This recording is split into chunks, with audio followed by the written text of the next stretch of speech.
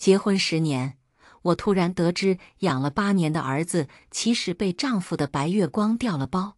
我的儿子任他打骂，他的儿子却在我这里享福。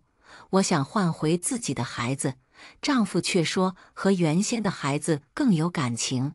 小白眼狼也嚷嚷着要带爸爸一起走，去和真妈妈团聚。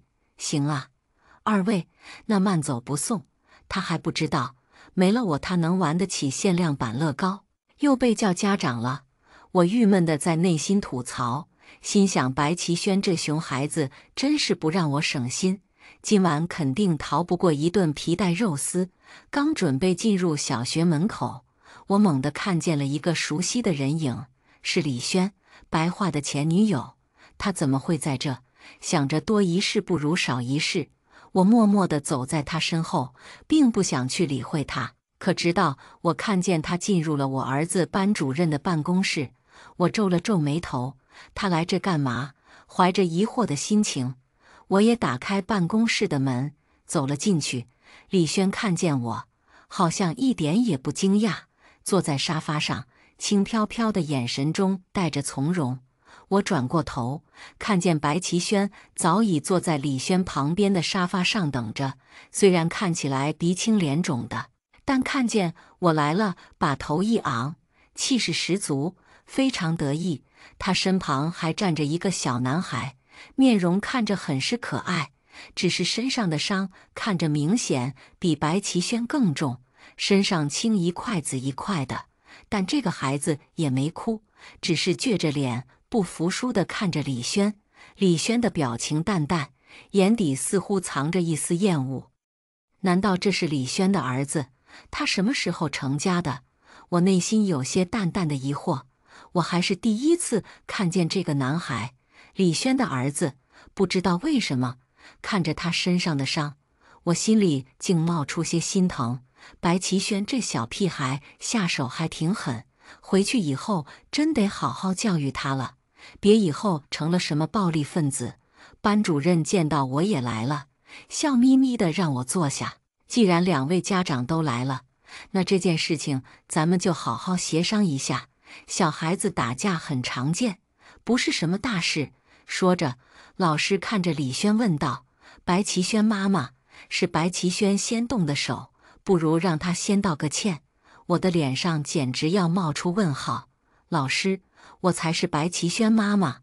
老师一脸惊讶，他来回地扫视着我和李轩，又看了看白齐轩，很快笑着道歉：“太不好意思了，齐轩妈妈。”我摇摇头表示没关系，李轩却捂着嘴看着我笑，说不上那是什么眼神，似乎有些得意。我不知道他在得意什么。被认成曾经情敌儿子的妈妈是一件很令人骄傲的事情吗？老师又喊李轩：“那您就是李悔妈妈了吧？”李轩垂下嘴角，不耐烦地嗯了一声。我心里却有些奇怪，李轩这个女人怎么给儿子起了这么个名字？李悔，多晦气呀！但想再多也没用，别人的儿子哪是我能管的？我横了一眼白齐轩这小子，开口问道：“说，为什么跟别人打架？”白齐轩瞪大了眼睛，气势汹汹道：“我就是要打他，他拿我的玩具不还给我，还弄坏了我的玩具，我凭什么不能打他？”一旁的李悔却猛地抬头，却不是跟老师辩解，而是看向李轩，小心翼翼地拉着李轩的衣袖，着急地说道：“我没有不还他的玩具，他说好了要借给我玩1天，可是又突然要拿回去，我太着急了，不小心把玩具摔坏了。妈妈，我不是故意的。”越说这孩子的声音越低，到最后似乎整个人都有些颤抖。他似乎很害怕李轩。我皱了皱眉头：“白齐轩，就因为这种小事你就打人家？明明是你自己先不遵守约定的。”白齐轩在沙发上猛地跳起来，已经远超正常小孩体重的他身上的肉随着动作一颤一颤的。他就是该打。我自己的东西，我想什么时候收回来就什么时候收回来。我正耐不住脾气要收拾他，一旁的李轩却一反常态，和颜悦色地附和白齐轩道：“齐轩说得对，我们自己的东西当然想什么时候收回来就什么时候收回来了呀。阿姨不怪你。”说完，他耐人寻味地瞥了我一眼，嘴角弯起。而他身旁的李悔早已低下头一动不动。看有人附和他，白齐轩更来劲了，开始用鼻尖看着李悔，嚷嚷道：“再说了，这种穷鬼打了就打了。”一听这话，我几乎是瞬间站起身，立刻给了白齐轩响亮的一巴掌。白齐轩愣住了，李轩也愣住了，所有人都愣住了。白齐轩反应过来，开始大哭大闹，吵得所有人头疼。哇，你凭什么打我？又不是我错了，我要回去告诉爸爸，叫爸爸打你，我才不要你这样讨厌的妈妈。我正要开口训斥，李轩却呵斥我道：“季连连，你动手打孩子干什么？小朋友胡闹你也胡闹？你几岁了，还不快给齐轩道歉？”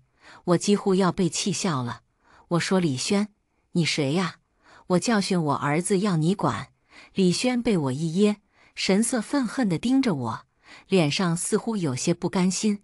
他用力拧了一把身旁李悔的胳膊，声音厌恶：“还站着干什么？打了人家齐轩不知道去道歉吗？废物一个！我养你有什么用？”我冷冷地看着他，真心怀疑李悔这孩子是不是他从别人家偷来的。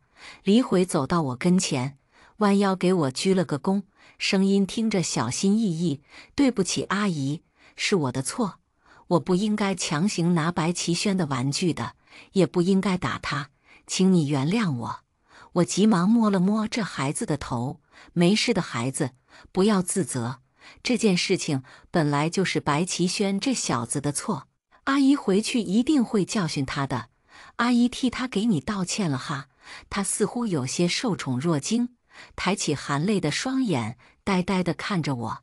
看着他熟悉的眉眼，我心里猛地一震，有一种奇怪的感觉。这时班主任笑呵呵地打圆场道：“既然都道过歉了，那就各回个家，各找个妈吧，都去医院看看，上点药。”我和李轩朝老师道过谢，李轩就拉着李悔的胳膊匆忙出了门。我也正打算带白齐轩回家，老师却有些试探性地问我道：“齐轩妈妈，您跟李悔妈妈是有血缘关系吗？”“没有啊。”“怎么了？”我不解地看着老师，这应该是个人都能看出来我跟李轩毫无血缘关系吧？“没事，没事，就是感觉李悔妈妈长得跟齐轩有点像。”“嗨，大概我眼花了。”老师讪讪地说道。我却有些神情不属，原来连老师也注意到了，白齐轩这孩子越长大越和我不像，反而越像一个我和白话都不想提及的人。我垂下眼眸，看见李轩坐过的沙发上掉落了几根头发，鬼使神差的，我趁老师不注意，拿起那几根发丝，放进了包里，带着嚎哭不止的白齐轩回到家。白话也早就下班回来了，他惊讶地问我怎么了，我没有回他。结婚后，我第一次认认真真地打量了他一遍，已经是而立之年的男人，看着还是很俊朗，坐在那里举手投足间都是沉稳的气质。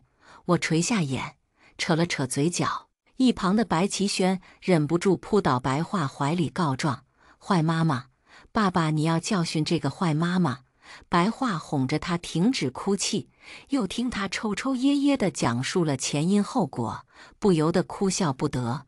不过当听到我在众人面前甩了白齐轩一巴掌的时候，还是眉头一皱，看着我语气无奈：“老婆，你也真是的，在那么多人面前，好歹给小轩留一点面子啊！”我冷笑出声：“你知道他说了什么吗？这个暂且不提。白话，我问你，你知道李轩什么时候结婚了吗？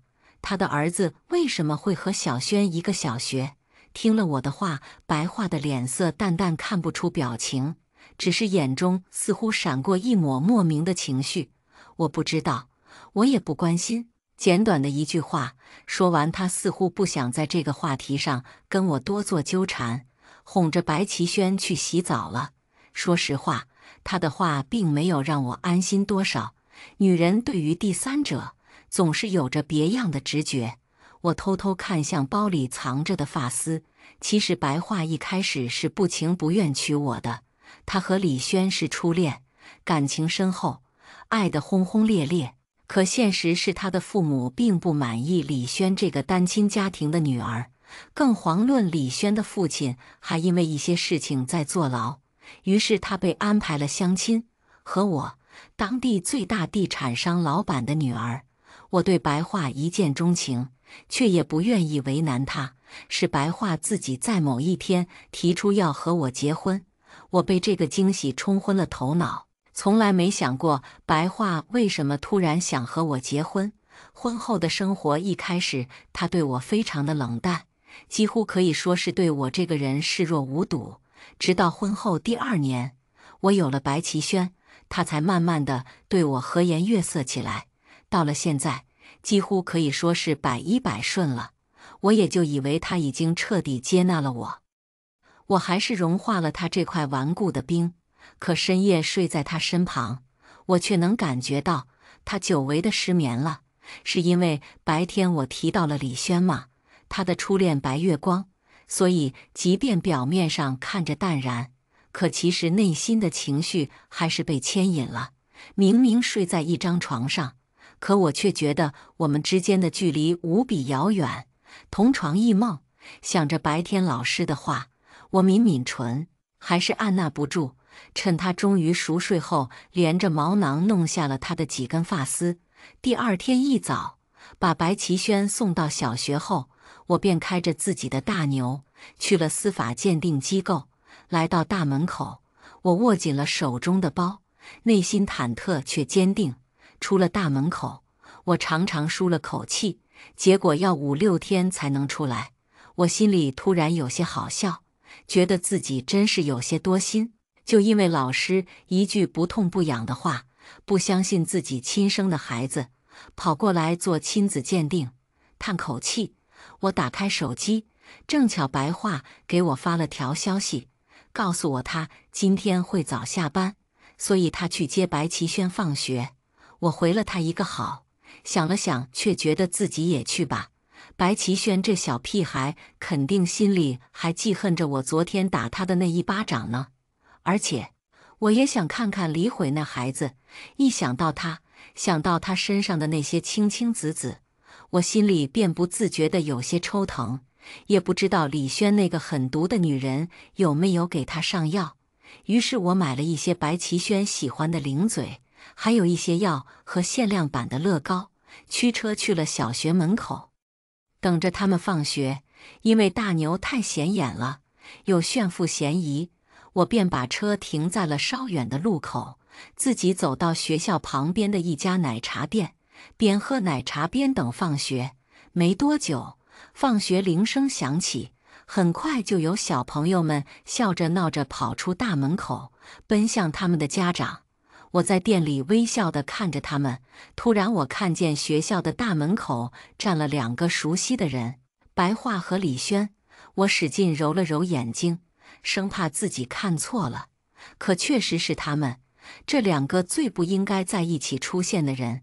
李轩今天穿着一袭纯白的连衣裙，岁月没有在她的脸上留下什么痕迹，她看起来依旧貌美。她领着低头看不清表情的李悔，正和白桦说说笑笑。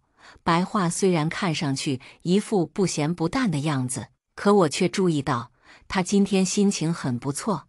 烈日当空，她绅士地给李轩撑着伞，她从来没有给我撑过伞，不管是大雨天还是大热天。李轩不知道说到了什么，似乎都要哭出来了。白桦的神情一下子温柔了下来，掏出纸巾，细心地为李轩擦着泪。周围的家长羡慕地看着他们，白桦又安慰似的拍拍李轩的背，低头靠近他的耳侧，轻轻说着什么。李轩立刻含着泪点头。最后，白桦带着李轩母子来到他的车前，他好像犹豫了一瞬，随即又果断地拉开了副驾驶的车门。李轩勾起嘴角，一派坦然地坐了进去。李悔自己打开车门，慢慢地爬到了车里面。明明是炎炎的3伏天，我却透心凉。手机叮咚一声，提醒我来了新消息。我木木地打开一看，就在刚才，白桦给我发来了新消息：老婆，公司临时有急事，我接不了小轩了，你去接一下吧。我看了这条消息很久，直到白桦的车已经慢慢发动要走了，才面无表情地回了一个好。接着，我打电话给了家里的保姆阿姨：喂，阿姨，我和白桦今天都有点急事，麻烦您接一下小轩。随着阿姨的应和声，我挂断了电话，快速拦了一辆出租。师傅，跟着前面那辆玛莎拉蒂。我的目光紧紧锁定着前面的那辆车。师傅大概很好奇，时不时瞅瞅我，欲言又止。可看见我面如死灰的脸色，也不敢多问，只管开着车。很快，白桦的车在一家高档茶叶店停了下来。师傅把车悄悄停好，我捏紧了手心，静静注视着他们的一举一动。只有李轩和白桦下来了，李悔还在车上。白桦带着李轩进了这家茶叶店，没一会儿就拎着一堆的礼盒出来了。李轩满面春风地跟在后头，看着白桦把这些礼品放进车子后备箱。临上车他时拉了拉白桦的衣角，仿佛很不好意思。我听不清他说了什么，只看见白桦充满安抚意味地回应着，面容柔和，没有一丝不耐烦。在车里我笑了起来，我颤抖着手，努力拿起手机拍下了这一幕幕。很快，他们的车子又发动了。这次的目的地是一家游乐园，天色已经昏暗，大片大片的暗黄色云芝也即将被黑夜吞噬。他们带着李悔下了车，来到了乐园门口。很快，这看着和谐美好的一家3口就说说笑笑地进去了。我付了钱下车，戴上口罩，买好门票，亦步亦趋地跟着他们。白桦似乎很关心李悔，每到一个游戏项目面前都蹲下身，温柔地问他想不想玩。李轩总是站在他的身后，冷冷地盯着李悔。李悔只看了他一眼，瞬间收回目光，再不声不响地朝白桦点点头。白桦笑了笑，大手摸了摸李悔的小脑袋，站起身。李轩的表情已经变成了温柔好妈妈的样子。于是我跟着他们一起玩了那些游戏项目。我不知道低着头玩游戏的李悔究竟开不开心，但我想李轩和白桦应该是非常开心的。旋转木马上，李轩坐在白桦身旁，无比快活地笑着，撒着娇让白桦帮他拍照，仿佛一个幼稚的需要大人关爱的孩子。白桦没有拒绝，微微笑着举起手机，咔嚓2下。而李悔坐在他们身后的一个小马上，听着前面家长的欢声笑语，静静随着游戏起起伏伏。在玩海盗船前，李悔似乎看着有些害怕，他的2只小手紧紧相握着，抿了抿唇。白桦看见了，便不想勉强孩子。谁知李轩不管不顾地抓着白桦的手去排队了。白桦满脸无奈，却还是乖乖地跟着李轩去了，告诉李悔在这里不要乱跑，等他们回来。我心寒得有些发冷。白桦在我的印象里是一个这么会迁就别人的人吗？白桦在给李轩拍照记录，我在给他们的美好时光记录，记录的多了，心也死了。从海盗船下来后，我扶着墙，双眼有些模糊，几乎要看不见路。我掏出墨镜，给自己戴上，可那份苦涩的泪水还是顺着眼角流进了口罩里，身心皆苦。很快，他们带着李悔去吃晚饭了。我趁2人不注意，背对他们坐到了他们身后的一桌，再用手机偷偷录像。一开始，李轩开心地谈论着接下来要去玩哪些项目，白桦微笑着应和，同时细心地给李悔切好盘中的牛排。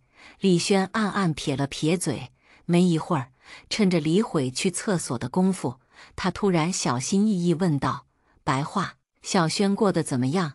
白桦的笑容渐渐消失，他警告似的看了对方一眼。李轩讪讪地笑了笑，嘟囔道：“我只是想知道我的儿子过得怎么样嘛。再说了，你看季连连的儿子在我这里过得多好，你知道的。当初虽然医院弄错了我们的孩子，但我可一直把小悔当成亲儿子的。这一刻，我已经不敢相信自己听到了什么了，就连录像的手都撑不住，无力地倒在了桌上。我的脑中一片空白，几乎要喘不过气。白齐轩不是我的孩子，李悔才是我的儿子，我精心呵护了8年情敌的儿子，而我的儿子却被李轩暗暗折磨成这样，没有一个母亲能够接受这个现实。白桦也沉默了一会，声音逐渐变冷：“这件事到此为止，你只要记住，白齐轩是我和连连的孩子，小悔才是你的孩子。此刻这里于我来说，再不是人间乐园，而是一座火焰地狱。而死去的心脏也在烈火中迸发出了最强烈的恨意。”我失魂落魄地来到洗手间，正巧小悔出来了。他看见我，先是一愣，接着犹犹豫豫地问我：“季阿姨？”我的眼泪几乎立刻要控制不住地流下来。我忙乱地点头，忍不住伸出手想摸一摸小悔的头，小悔却反射性地往后躲了一步。我愣在了原地，心中有些后悔，自己现在看起来一定像个怪阿姨，难怪小悔害怕我。小悔，你喜欢现在的妈妈吗？小悔低下了头，没有说话。我深吸一口气，控制住自己的情绪，继续问道：“小悔，是不是你妈妈对你不好？”小悔小心地看了我一眼，含糊不清地摇头否认。我握紧了拳头，说：“李轩对她好，我死也不相信。时间很赶，为了不让李轩他们起疑，我最后还是拉下口罩，对小悔尽量露出一个温柔的微笑。小悔，如果有一天有一个爱你的妈妈，你会喜欢吗？”小悔几乎是立刻抬头看着我，咬着唇怯怯地点了点头。她声音很小，带着失落：“我长大后想做警察，妈妈不让。”我再也克制不住自己的眼泪，咬紧了牙，心里对李轩的痛恨达到了巅峰。狠心转过身：“不要把阿姨见过你的事情告诉你妈妈，好吗？”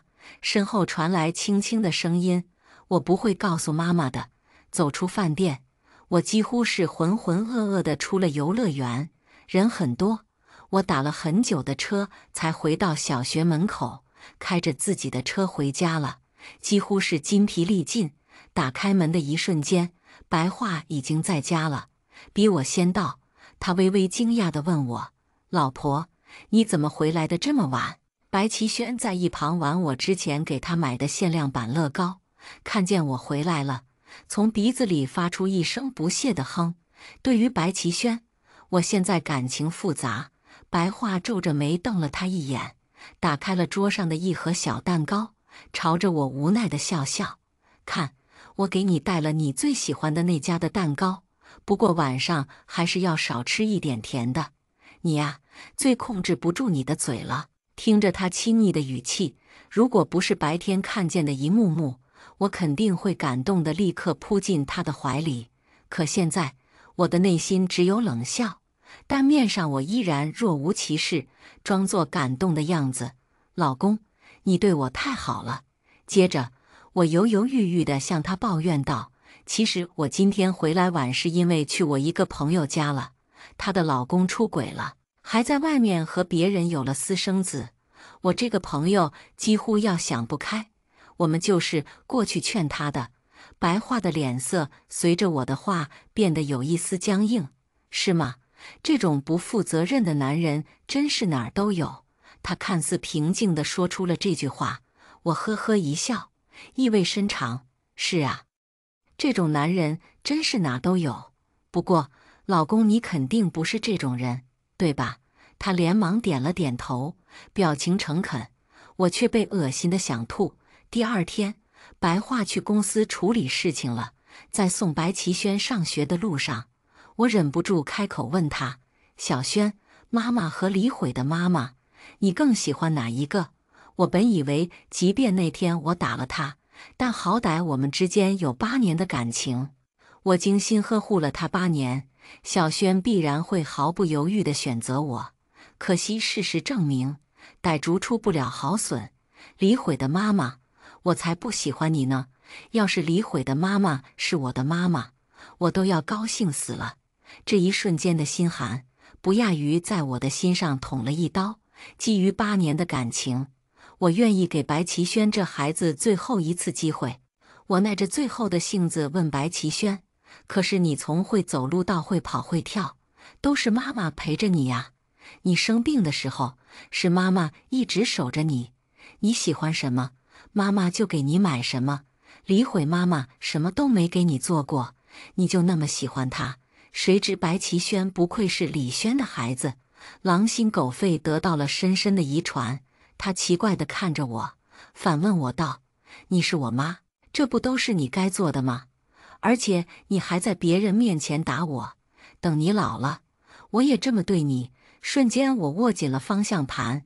白齐轩，这个我阴差阳错养了8年的孩子，亲自斩断了我对他的最后一丝感情。送走白齐轩后，我立刻联系了爸妈那边最得力的律师沈烨，约好时间后，我们在一家咖啡馆见面。我把拍到的视频以及知道的一切都告诉了他。沈烨一开始非常的吃惊，在他眼里，应该说在外人眼里，我和白桦几乎是一对模范夫妻。他们都觉得白桦非常的爱我。平复好心情后，他叹了口气：那么季小姐，你想怎么做？我咬紧了牙，面色狰狞。还用说吗？这对狗男女，我死都不会让他们好过。沈烨能猜出来我想干什么，沉默了一会儿，面色有些不忍。季小姐，您想做的事情，我可以告诉您，很难，几乎不可能完成。虽然您自己认定是李轩偷换了你们的孩子，但根据视频里的，如果他一口咬死是医院弄错了你们的孩子，时隔8年，如果找不到证据，我们是奈何不了他的，最多医院背这个锅。再说您丈夫啊，白先生，白桦，其实重婚罪并不好认定，而且您可能忘了，父母双方任何一方有过犯罪记录的话，对孩子的影响是很大的。我的血液瞬间倒流，仿佛被3月寒冰笼罩。我想起了那天小悔怯怯却坚定的声音。我长大后想当警察，捂住眼，再也忍不住，我嚎啕大哭。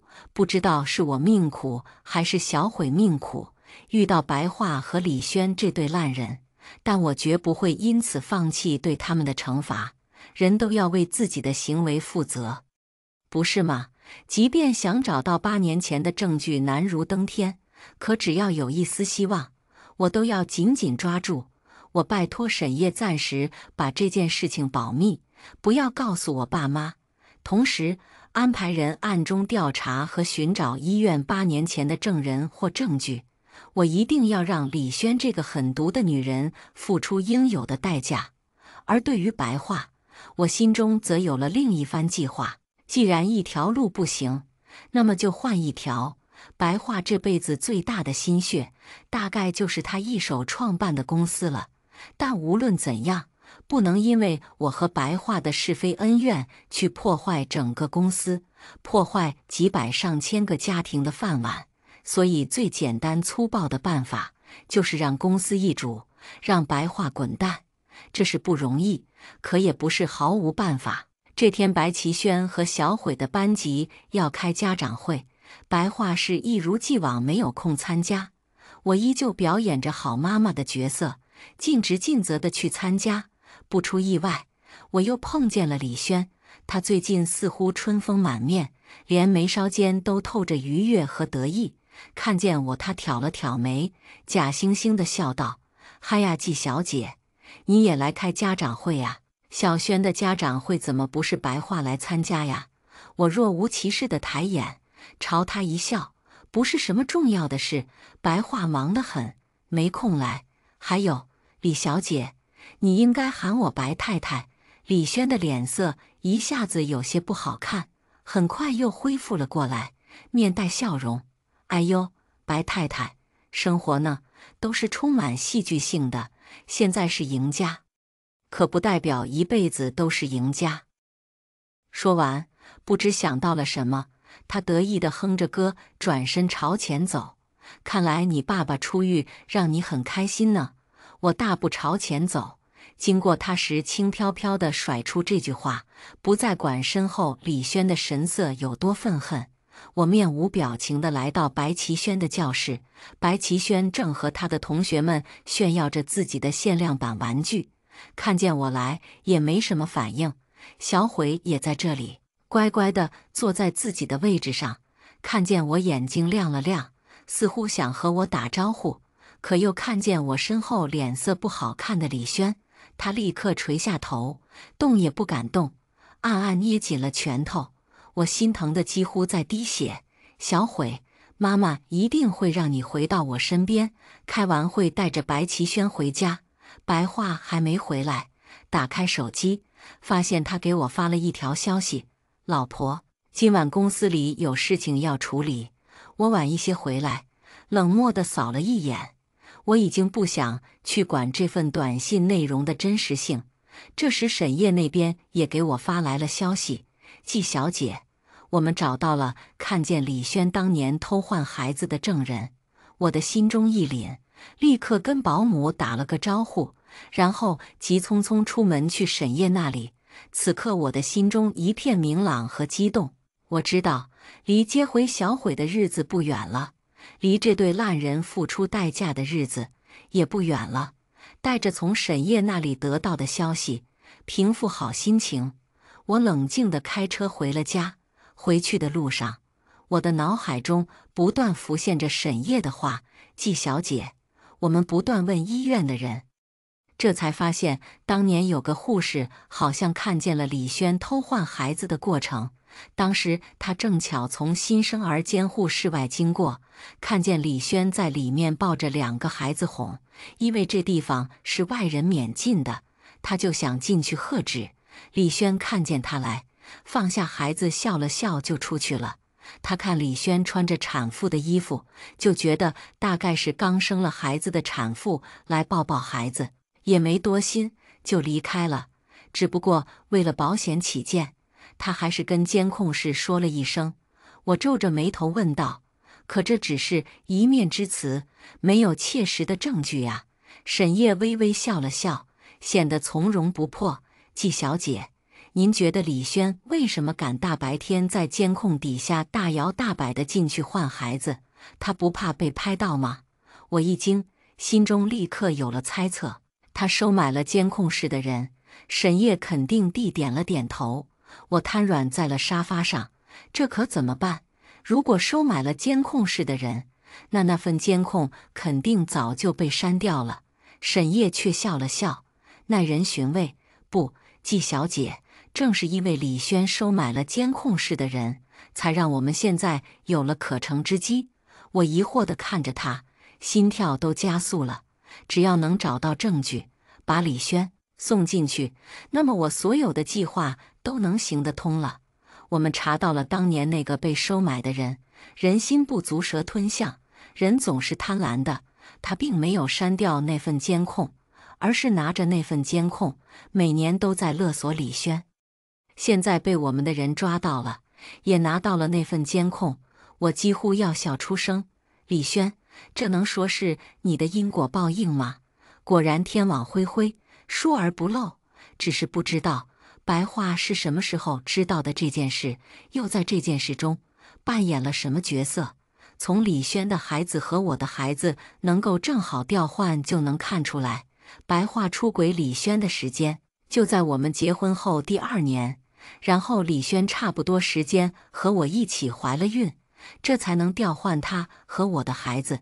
白桦可真是让我恶心。等我回到家后，却发现屋子里漆黑一片，我有些疑惑，黑暗中喊了一声保姆阿姨，没人回应。于是我摸索着打开了灯，映入眼帘的是笑得温柔的白桦和地上满满地铺成了心形的玫瑰花。看见我回来，他上前想抱住我，我后退了一步，躲开了他。白桦微微惊讶地看着我，轻轻告诉我，今天是我们的结婚10周年纪念日。我冷笑一声，一脚踢开了地上的玫瑰花。白桦愣在原地，不知所措，拉开椅子，我从容地坐了上去，朝白桦笑笑。白桦，关于白齐轩和李悔，关于你和李轩，我们来谈谈吧。白桦的脸瞬间失了血色，半晌，他缓缓走到我身前，突然跪了下来，仰着头看着我。他面色似乎很平静，可眼神却在轻轻颤抖。你都知道了。我面无表情地点点头，一时间屋子里只剩沉默。我等着他开口，等着他所谓的坦白。果然没多久，跪着的人语气艰涩地恳求我：连连，不管你知道了什么，能先听我讲完吗？我忍住要给他一耳光的冲动，耐着性子回了句说。白桦神色灰败，开始告诉我一切的发生。我和李轩是青梅竹马，两家大人，以前也曾经是邻居。少年的时候很单纯，总觉得和他玩了这么久，我一定是喜欢他的，所以我们理所当然的在一起了。在一起的日子很平淡，我也觉得没什么。直到后来，我毕业后创业有了起色，而李轩的父亲却因为一些事情入了狱，家里走了下坡路，我爸妈就看不上他们家了，强行的要我们分开，还介绍你和我相亲。他自嘲地朝我笑笑，眼中却带着泪水。我没说话，心里也没有任何波动。于是他自顾自地继续讲了下去。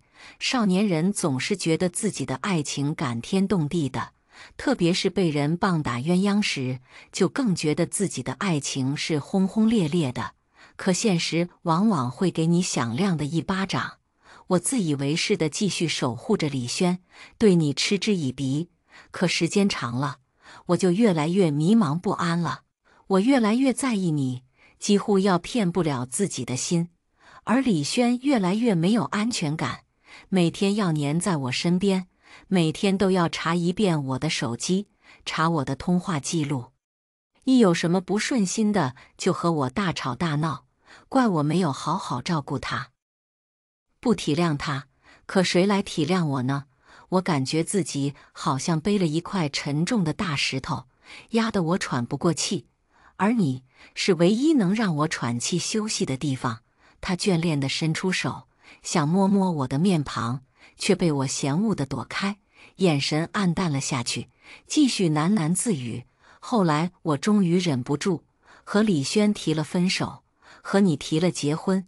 一开始大概是良心上过不去，我总觉得自己抛弃了李轩，是个罪人，不配爱你，所以我对你很冷淡，也觉得自己不会对你投入太多的感情。可后来发生了一件事，一件让我后悔终生的事。白桦的面色逐渐痛苦，连声音都颤抖起来。李轩不知道怎么找到了我，在一个晚上对我下了药，一晚上的荒唐。第二天醒来后，看见身边的李轩，我几乎要崩溃。那一瞬间的慌乱和绝望，让我瞬间确定了，原来我一直都爱着你。我像个懦夫一样的逃跑了，我不敢告诉你，李轩也没有再找我。我就想着这件事过去了，不告诉你就不会影响到我们的幸福。后来你告诉我你怀孕了，你不知道当时我有多开心和激动。他的目光中透着怀念与感激，却在转瞬又灰暗下去。可谁知道李轩也怀孕了，就那一晚，她就怀了。我忍不住出口质疑，白话愧疚地点了点头，咬着牙憋出了几句话。真的只有那一晚，我也没想到她就怀孕了，而且直到白齐轩出生，我才知道有这个孩子的存在。我提出每年给他一大笔钱，让他不要再来打扰我们，他笑着同意了。但是我没想到，他打了另一个主意。白话痛苦地捂住脸，指缝间似乎有泪水划过。我知道他要说什么，咬紧了牙，告诉自己要冷静。他偷偷换了我们的孩子。我一开始并不知道这件事，是1年前白齐轩上小学之后，我发现他的长相越来越像李轩，心生怀疑，就找到了他。一问之下，李轩果然就承认了。他说他太恨我们了，这是对我们的报复。我没有任何办法，我不敢把这件事告诉你，这会毁了我们现在的家，所以我只能尽全力的去弥补小毁那孩子。每周我都会抽时间偷偷带着他出去玩。一听这话，我立刻嗤笑了一声，把拍到的视频对在他面前，嘲讽道：“得了吧，别再说这种冠冕堂皇的话了。弥补小毁，我看你是弥补李轩那个女人吧，说得好听。可我问你，明明小毁恐高，不想去玩那个海盗船，你还抛下他去和李轩那个女人快快乐乐地玩海盗船，你有心吗？你哪来的脸说弥补小毁的？小毁有你这样的亲生父亲，真是倒了8辈子血霉。”白话呆住了，完全没想到他和李轩的一切会被我撞见，并且拍了下来。他的脸色煞白，慌乱地向我解释：“不是的，连，不是你看到的那样。我对李轩有求必应，是因为他一直照顾着小毁，我害怕他对小毁不好，所以什么事情都只能由着他。还有就是因为他的爸爸要出狱了，在进去前，伯父曾经跪下来求过我，要我好好照顾他。我食言了，心里愧疚，才只能想办法对他好。我再也忍不住，愤怒地给了对方响亮的一巴掌。你食言了，你心里愧疚，凭什么用我的人生和小毁的人生偿还？对他愧疚，对我跟小毁就没有愧疚了。我们就活该被人骗，被人欺负。他颓败地歪着头，再也说不出话，眼泪一滴一滴落在地板上。谁知这时一道孩子的声音惊醒了我们：“爸爸妈妈，你们在干什么？我不是妈妈亲生的小孩，是白齐轩。”我垂下眼，直接回了一声“嗯”。白话却站起身，急忙跑过去安慰他：“不是的，你听错了，小轩，你当然是爸爸妈妈亲生的小孩。”说着扭过头，求救般地看着我，估计是不想伤害孩子。连，小轩是我们亲生的孩子，对吧？我呵了一声，冷血无情地直接告诉白齐轩：“对，没错，我不是你亲妈，你亲妈是李轩那个恶毒女人，你满意了吧？”白话呆呆地看着我，不敢相信我说了什么。“老婆，我们可以把小毁带回来，我犯的错你怎么惩罚我都可以，但是我求你不要离开我。而且小轩毕竟跟我们生活8年了，感情更深的，让他也留下吧。”他嗫嚅着开口。我讽刺的一笑，恨恨盯着他：“是你和李轩儿子的感情更深，不是我。我只爱我儿子。还有，你在搞笑吗？你为什么会觉得我还会跟你一起生活？一次不忠，百次不用。你这样的人，多跟你在一起呼吸1秒，我都感觉空气是脏的。”白话张着嘴，想说什么，却无话可说。此刻他再也看不出从前文质彬彬的风度，眼眶通红，浑身狼狈。可白齐轩不愧是李轩的儿子，开始大吵大闹起来。原来我的妈妈是李阿姨，你太坏了，我才不要你这个坏妈妈！我要带着爸爸去找李阿姨。当下不再理会这令人恶心的父子俩，我决然地离开了这栋别墅， 10周年纪念日，可真是满屋狼藉。第2天，我就拜托沈烨起诉李轩，并把一切都告诉了我的父母。爸妈都老了，老泪纵横，直言自己当初看走了眼。我和他们一起哭得不能自已，并计划着接回小悔。现在有了证据，李轩几乎没什么好辩驳的。开庭的那天，白桦也来了，他失魂落魄地看着我，没有为李轩辩护一个字。李轩对着他破口大骂，面目狰狞，直言他毁了自己的一生。白桦也只是扯起嘴角，机械地笑了笑。李轩刚出狱的父亲又要亲眼看着自己的女儿进去，一口气撑不住，晕了过去。他的母亲，满头白发，佝偻着腰的一个老人家，更是直接给我跪下来，求求你了，季小姐，我只有他这一个孩子，您大人有大量，就放过他吧。我把他的母亲扶起，轻轻地在他耳边说道：伯母，我也只有小悔这一个孩子，他当时为什么不大人有大量，放过小悔一个刚出生的孩子呢？李轩的母亲僵住，再也说不出话来，只是双眼含着泪，嘴里念叨着作孽呀。而那个山监控的从犯也一并被判了罪，2个人没个10年8年的，肯定是出不来的。但即使他们蹲再久，就能补偿我这被蒙骗的10年，小悔被调换人生的10年吗？出了庭，我顺顺利利地接回了小悔。对于我才是他的亲生母亲，小悔接受的意外的快，大概是母子连心的缘故。看见我回来，他眼睛亮晶晶的，小声喊了我一声妈妈。我心里一颤，忍不住落下泪来，抱紧了他。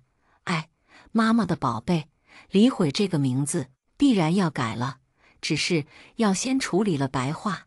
我冷酷地想到，因为李轩换孩子这件事情实在太骇人听闻，所以很快李轩和白桦的事情在网上引起了轩然大波。而这件事给白桦的公司带来了不少的负面新闻，对公司的股价和声誉都造成了严重的影响。一时间公司里怨声载道，利用这个影响，再加上爸妈的帮助和我本身就持有的股份，我召开了股东大会。大会上，我明确提出请白桦辞掉 CEO 一职，几乎没有人反对，甚至那些老奸巨猾的股东们，不用我说，都已经在想方设法地稀释白桦的股权了。没多久，白桦被他一手创办的公司踢了出去，我也正式和他提了离婚。他最后约我出来见了一面，我漫不经心地喝着咖啡，他递给我一份文件，我瞅了一眼，是股权赠与说明。我毫不客气地收下，有了他的股份，我将是公司最大的股东。连连，这是我最后能补偿你的东西了。他瘦了很多，看着有些行销鼓励，我嗯了一声，也递出了一份文件，是离婚协议。他净身出户，独自抚养白齐轩，没什么犹豫的，白桦就签了字，拿到了想要的东西。我再不想看见他一眼，转身就要走，身后传来嘶哑痛苦的声音：连连，我们真的没可能了吗？我冷漠地吐出几个字，这辈子都没可能了。转身出了门店，我慢悠悠开车回家。小悔正由爸妈陪着玩我给他买的玩具，看见我回来，他高兴地咧着嘴朝我笑。我使劲把他抱了起来，笑眯眯地告诉他：宝贝，妈妈带你去改名，以后你就不叫李悔了，你叫季时燕。希望我们的小燕长大后做一个正直的警察。小燕开心地点着头，爸妈也笑了起来。好名字，我想无论以后我会不会遇到第2个春天，可小燕永远都会是我最爱的宝贝。女子本柔，为母则刚。番外，白桦距离和连连离婚已经是第3年了，我独自一人抚养着白齐轩，没有人理解，也没有人帮忙。就连我的父母对我也只有指责，说他们早就觉得李轩那个女人不是个好东西。结果果然不出所料，他们好像忘记了我年少时，他们笑眯眯地跟李轩说：“以后你来做我们小华的媳妇吧。”这才是孽缘的开始。说实话，我很早就发现我不喜欢李轩。和他谈恋爱的时候，所有人都羡慕我们，可其实我的内心无动于衷，我并不感觉到很幸福，只觉得日子平淡无奇。直到遇见连连，他大概不记得了。他第一次见到我不是在相亲的时候，而是在一家饭馆。我和舍友们在吃饭，突然听见一个女孩小心翼翼的声音：“那个朋友，不好意思，我的汤汁溅到你身上了。”我一转过身，看见一个女孩红彤彤的、欲哭无泪的脸颊。我笑着说：“没关系。”她却固执地拿着纸巾使劲在我身上乱擦。我一下子站起身出了门，不敢看身后她小鹿般迷茫惊讶的双眼，因为我的脸上热了。我记住了她，她却忘记了我。我们的缘分也是这样，我爱上了她，她却不爱我了。说实话，白齐轩并不好带，他很大程度遗传了李轩的一些毛病，易怒易躁，甚至之前的生活让他很看不起其他的小朋友。我现在不能给他好的生活，他就整天哭闹，甚至还在玩闹时抢其他小朋友的玩具。我不由得想起小悔，不，现在是小燕了，那个安安静静、坚强乐观的孩子，和他的母亲一样，我这辈子都愧对他们母子二人。可该来的总会来，一次带着白齐轩买玩具，我看见了连连和小燕，他们身边还有一个高大英俊的男人。他让小燕骑在他的脖子上，时不时逗得小燕哈哈大笑。小燕再也看不出从前内向的样子了。连连也笑着看着他们，有时恼了就嗔怪地瞪一眼对方。他们走的时候，那个男人一手拉着小燕，一手牵着连连，夕阳西下，一家三口的影子都那么和谐美好。我笑着笑着，泪水模糊了双眼。也好，这样也好。连连，我希望你幸福，我最爱的人，我一辈子都希望你能幸福。接下来，我们来听下一个故事。我车祸失忆，忘记我和裴景已经结婚10年，记忆停留在我们最相爱的时候。他来看我时，我拉住他的手撒娇，却换来他不耐烦的轻吃这么点小伤就大惊小怪的：“没事别来烦我行不行？”醒来的时候，我躺在医院病床上，浑身都在疼，头更是撕裂般的疼痛。我有些奇怪，我不是正在去找裴景的路上吗？怎么会到医院？还没等我反应过来，一个人影握住了我的手，语气里满是关怀：“小玉，你终于醒了，感觉怎么样了？”与此同时，病房的门砰的一声被推开了，裴景面无表情地走进来，双手插兜走到床前，身体上的疼痛化作委屈。我伸手拉住裴景的手：“裴景，我好疼啊！”我本以为裴景会马上回握我，安慰我，替我吹发痛的伤口，可他没有。裴景不耐烦地甩开了我的手，面带嘲讽：“季玉，你又在玩什么花招？我不想见你，你能不能别再作天作地了？烦不烦？”我愣住了，裴景在说什么呢？他不想见我？怎么可能呢？裴景上下打量了我一眼，这么点小伤就大惊小怪的。没事别来烦我。他说完转身离开了。我无措地看着他充满戾气的背影，我不明白裴景怎么会这样对我，他可是连一句重话都舍不得跟我说的呀。门被用力甩上，发出一声巨响，惊回了我的思绪。我看向李莲，这究竟是怎么回事？李莲的脸上洋溢着关怀和笑意：“小玉啊，你被车撞了，受了点小伤，妈在这里照顾你呢。”我看着她的笑容，怪异感浮上心头。李莲这个女人，我甚至不愿意称呼她为妈，他什么时候会关心我了？他只会嫌弃我是个女孩子，嫌弃我多吃了家里一口饭。我想到刚刚裴景身上那一看就价值不菲的西装，和对我怪异的态度，这中间一定发生了什么我不知道的事情。到底发生什么事情了？你别想瞒着我。李莲的脸上闪过一丝不自然。你车祸撞到了脑子，忘记了一些事情。你和裴景已经结婚10年了。原来已经结婚10年了呀。我心里涌上一丝窃喜，但很快想到刚刚裴景对我的态度，那丝窃喜便也消散无形。我垂眸，我记得我早就说过，还了那10万后，我就当没你们这对父母了。没想到李莲一脸讨好的笑着，你不记得了？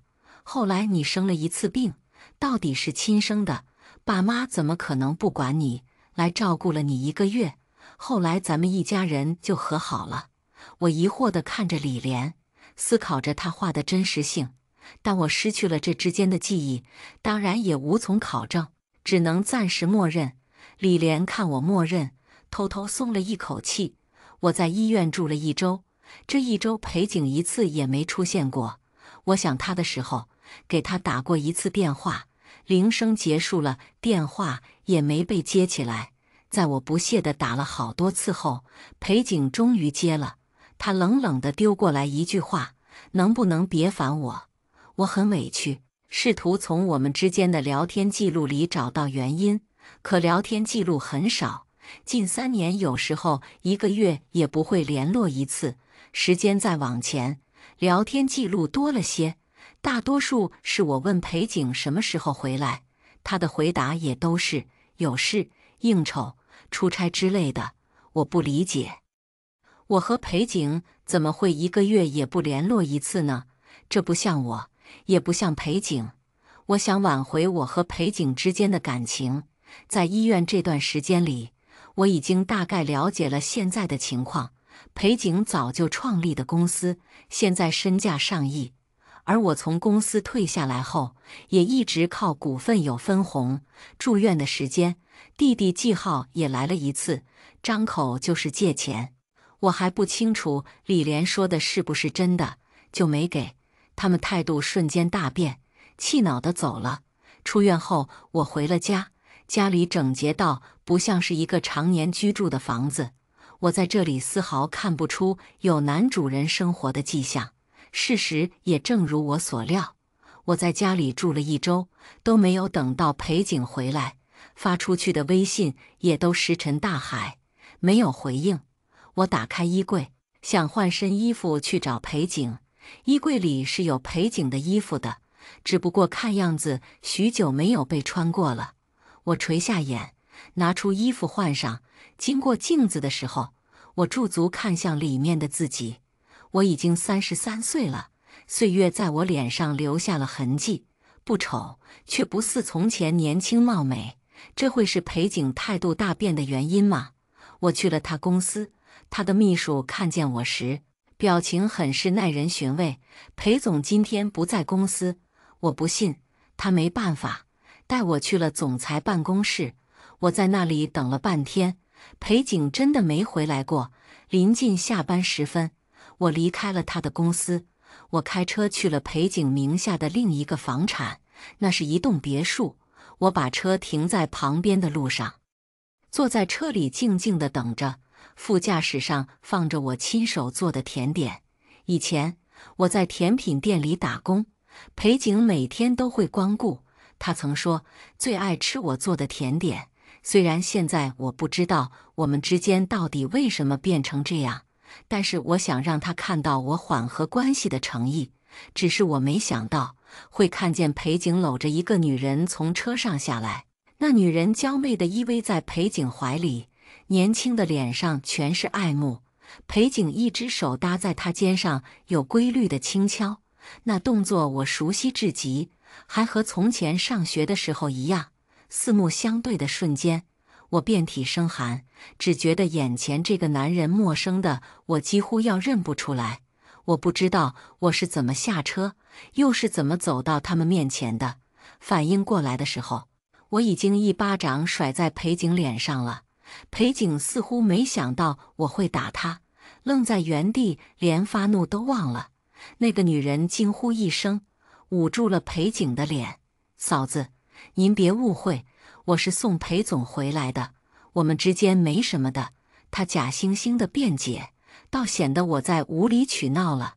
裴景脸色阴沉地推开女人：“没什么好狡辩的，事实就是你看到的这样子，你想怎么样？”他甚至都不愿意浪费口舌骗我。那女人还在喋喋不休：“嫂子，您千万别误会裴总啊！”我猛地看向他：“滚，别让我说第二遍。”我知道自己的样子一定很凶。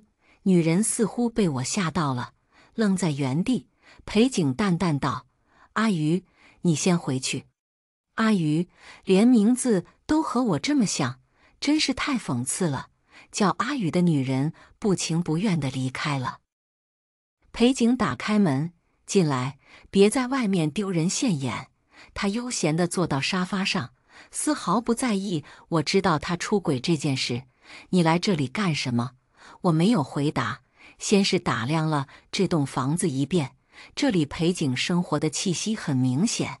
我是第一次恨自己的视力为什么这么好，好到能看清茶几上的耳环，好到能看见沙发上丢着的头绳。我出奇的理智，甚至还在想，这会不会是同一个女人的东西呢？没事，我就不能来找你了。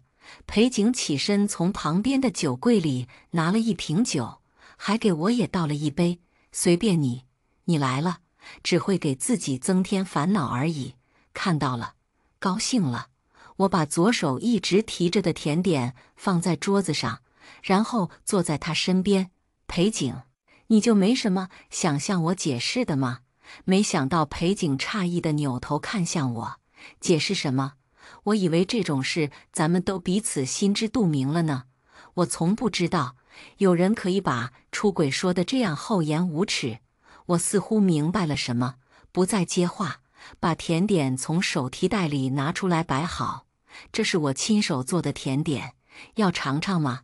心里有根弦在逐渐绷紧。裴景让我失望了，他不屑地看了一眼甜点：“不要，闻着就腻味儿，拿走。”那根弦断了。我拿起那杯裴景给我倒的酒，轻轻摇晃：“腻味了呀！”一阵怒火直冲上来，下一秒，杯子砸在我们中间，玻璃碎裂的声音极为刺耳。伴随着裴景的怒吼：“季玉，你他妈干什么？你疯了！”我扭头看他，他的侧脸上有一道鲜红的血痕，是被碎玻璃划到了。我冷笑了一声，笑着笑着就哭了。“我看疯的人是你吧？裴景，这么多年的感情，你出轨了还这么理直气壮，你到底要不要脸？我真看错你了。”脸颊上的刺痛和耳边讽刺的声音让裴景恼羞成怒，他一时激动：“你他妈就是个疯子！你看错我了，我还后悔了呢。我当初就不该管你，就该让你被你爸打死，就该让你被偷了钱上不了学。你的一切都是我给的，你现在说看错我了，季玉，你有没有良心？”难听的话脱口而出，出口的瞬间，裴景就反应过来，脸色别扭起来，而我只觉得如坠深渊。我盯着裴景，一字一句地道：“你后悔了。”裴景的面容被眼眶里的眼泪模糊，我喃喃自语：“你后悔了。”裴景后悔了。曾经亲密无间时，我向他吐露的那些痛苦过往，都化为了他手里最锋利的一把刀。时隔多年，狠狠扎在我的心上，再次将痛苦以数倍返还给我。鼻腔一热，似乎有液体流了出来。我低头一看，血色在我衣服上晕开了一朵花。原本车祸已经恢复好的头部再次剧烈地痛了起来，像有人拿了一把刀在里面搅动不停。失去意识的瞬间，我看见裴景仓皇地朝我伸手：“季玉。”我醒来的时候是在家里的床上，门被推开，我的期待还未升起，就被阿姨的声音打破：“不是裴景，太可悲了！事情到了这个地步，我竟然还期待裴景会在这个时候出现，期待他出现，告诉我这一切都是假的，期待这一切只是一场噩梦。可同时，我也清楚地知道，这一切真的不能再真了。我和裴景已经回不去了。从阿姨的口中得知，我已经昏迷了3天了。裴景送我回来的，家庭医生说我是受了强烈刺激，影响到了之前车祸造成的颅内血块，才会昏迷这么久。我垂眸没有说话。这次裴景肯定已经知道我失去记忆了，但他依旧在躲着我。休养了2天后，我预约了一个业内很有名的心理医生。我打算和裴景离婚，但在那之前，我想找回我失去的那部分记忆，想知道我和裴景之间究竟是怎么一步步变成这样的。医生很擅长催眠，像我这种外伤导致的失忆有很大概率能恢复。他让我躺到了躺椅上，意识很快下坠，我陷入了梦境中。再次醒来的时候，我浑身提不起力气，感觉睡了许久。可抬头看向时钟，仅仅过了半个小时而已。医生坐在旁边看着我：“找到了您想要的答案了吗？”我点了点头，还是很恍惚，一动不动地看着天花板。我想起了很多事儿，想起了我们结婚后，他拒绝回父亲家继承家产，我们一起创立现在公司的经历。那时候我们很苦，却也很甜。后来公司步入正轨，我们的经济情况好了很多。我们想要一个孩子，所以我离开了公司，在家备孕，但却一直没有怀孕。去医院检查，说我卵巢早衰，很难受孕。虽然裴景一直安慰我说没关系，但是我知道，我和他都很想要一个孩子，那是我们爱情的结晶。我们还没结婚就憧憬过的一家3口。我经常奔波在各大医院里寻求治疗的方法，有些忽略了裴景。也是在这时候，我爸妈一家找上了我。我从裴景借钱给我上的高中后，就再也没有回过家，理所当然的，也没人找过我。对他们来说，没有我这个女儿在家吃他们的喝他们的，不知道有多高兴。上大学后，我就一直在攒钱，到毕业后，我一共攒了10万，一次性寄给了他们，就当是还了他们的养育之恩。他们收了钱，从此也断绝了关系。这次找上门，是因为季浩赌博欠了一屁股债，他们还不上了，就打上了我的主意。我厌恶他们，压根不愿意给他们钱。他们从我这儿拿不到钱，就去裴景公司闹，好几次让裴景丢了大人。但是裴景一次也没和我说过，他怕他们打扰我，私下里不知道给他们收拾了多少烂摊子。但是泥人也有3分血性，何况是裴景。在他们日复一日的贪婪下，裴景也开始厌倦了，或许也有其他原因。总之，后来的裴景把对他们的厌恶转移到了我身上，他回来的越来越晚，对我越来越冷淡，不管我怎么百般挽回都没用。直到我去公司找裴景的时候，撞见了来要钱的父母和弟弟，我才知道，这些年裴景一直在替我收拾烂摊子。我突然不知道该怪谁了。我想，可能离婚才是我们的归宿，但从时间线来看，似乎还有2、3年的记忆我没有恢复。医生说，可能是那段记忆让我极为恐惧，所以很难想起，让我多来工作室尝试几次。我点头答应。准备走的时候，电话铃声响起来，备注是裴景秘书。接起电话后，秘书小刘焦急的声音传来：“裴夫人，您快点来公司一趟吧，您的爸妈和弟弟又来闹了，这次实在兜不住了。”我从心理医生的工作室一路开车去了裴景的公司，一路上我头疼的简直要炸掉。为什么他们总是阴魂不散，怎么都摆脱不了？难道非要拖着我下地狱才行吗？此时此刻，我没有意识到自己的想法已经开始变得偏激了。我到的时候，电梯一打开，一片混乱的公司大厅就映入眼帘。李莲和季志国连同季浩一起，3个人在大厅里撒泼。李莲躺在地上鬼哭狼嚎：“你们这2个没良心的货色呀！不管亲爹亲妈呀！大家伙你们评评理，做姐姐的这么有钱，帮衬下亲弟弟怎么了？”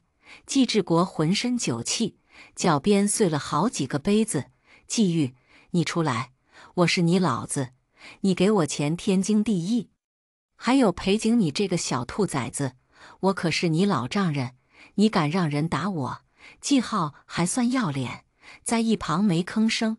3个人一共5、6个保安围着，硬是没办法靠近。大厅里到处都是看热闹的员工，议论声大到我在电梯里都能听见。裴景就站在前台旁边，被一个保安护着，他双手握拳，脸色难看至极，几乎要抑制不住冲上去打人。我出现的瞬间，所有人的视线都落在我身上，议论声再次达到高潮。这就是裴总的老婆，怎么有这样的爸妈？真丢人！裴总怎么会娶这样家庭出来的女人？不理解。裴景看见了我，但也只是面色阴沉地站在原地。倒是李莲他们还没等我靠近，就冲了上来。他们围着我，撕扯我，面目狰狞，说我没良心，说我是个小畜生、赔钱货，甚至小贱人。我难以想象这些话是从我的亲爸、亲妈、亲弟嘴里说出来的。我用力推开李莲：“想要钱是吧？你说想要多少？”似乎是看到了希望，李莲双眼放光：“不多不多，就500万，你一定要给得起。”我确实给得起，但我却不想给。他们践踏我，毁了我的婚姻，还妄想从我身上吸血。你做梦，我不会给你们的。话音刚落，一道响亮的巴掌就落在了我的脸上。大厅里寂静了一瞬，剧痛和季志国的声音一起传入我耳中：“操你妈的小婊子！老子生你有什么用？当初就应该把你丢尿壶里淹死。”那一刻，我像是又回到了那些被殴打的地狱般的日子。我下意识地看向裴景，他说过会永远保护我，对我好的。他把我从深渊里拉了出来，给了我新生。他一定会带我离开这绝望的场景。但是在我看见裴景和他身边的女人时，我愣在了原地。裴景，我期待来拯救我的裴景，说过要永远保护我的裴景，他在做什么呢？他用一只手护着那个女人，同时皱眉看着这边，还不够丢人现眼的，赶紧把他们弄走。那一瞬间，脑海里那根名为理智的弦崩断了。我不知道从哪里爆发出的力气，推开了李莲3人，我冲向裴景和他身后的女人，甚至无意识顺手在前台的水果盘里拿了一把刀。裴景看见我冲过去，似乎更震惊了。在我挥刀的时候，他抬起胳膊挡了一下，鲜血喷溅而出，剧痛让裴景怒极。他下意识一巴掌甩出，重重打在我脸上。大厅里再次安静了一瞬，我也在这瞬间看见了那个女人的脸，时间好像静止了一般。这个女人的脸，我见过，在什么地方呢？再想想，际遇，再想想，似乎过了1个世纪那么久，我终于想起来了，是在一张照片上，微信里的照片上。那张照片上不只有这个女人，还有裴景。照片的背景在床上，能看到裴景沉睡的脸和被子下赤裸的身体，还有很多不同角度的照片。女人一只手搂着裴景的脖子，另一只手拍照。那场景，谁都能看得出来在做什么。我又想起来，照片的时间跨度在3年前，我全都想起来了。这个女人给我发了从她和裴景最初在一起到现在的照片，很多。最近的一张照片时间显示是半个小时前，也就是说，他们当时就在一起，甚至他发照片都有可能是裴景默许的。他想向我示威，他跟了裴景3年，是不一样的存在，和那天我见到的阿鱼是不一样的。我想起了我会出车祸的原因，我是在去找他们的路上出车祸了。我从来没有开过那么快的车，窗外的风像刀一样割在我脸上，眼睛干涩到一滴泪都流不出来。一辆车子从侧方驶来的时候，我没来得及避让，我猛地闭上眼，不敢接受这一切，再次睁眼看向他们。我在心里祈祷，一定是错觉，不是真的。老天，不能是真的，是真的。那女人就站在裴景身后，略带讽刺意味地看着这场闹剧。而裴景，我期待来拯救我的裴景，说过要永远保护我的裴景，他在做什么呢？哦不，这次他是施暴者。脸上火辣辣的痛让我一瞬间回神，我似乎冷静了下来，擦了擦脸上的眼泪。对不起，给你带来了这么多麻烦，如你所愿，我们离婚吧。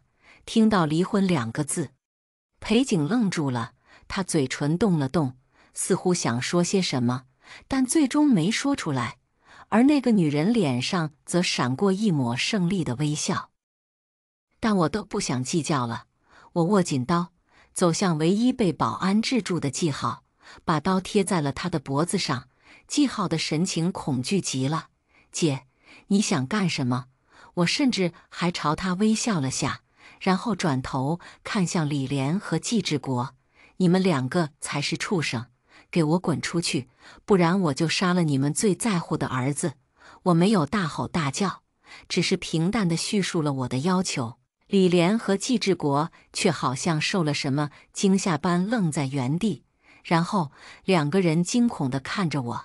好，好，我们滚，你别冲动，别动我儿子。他们慌不择路地进了电梯，季浩已经面色惨白，脖子上血流如注。我不知道我有没有割到他的动脉，但我不在乎。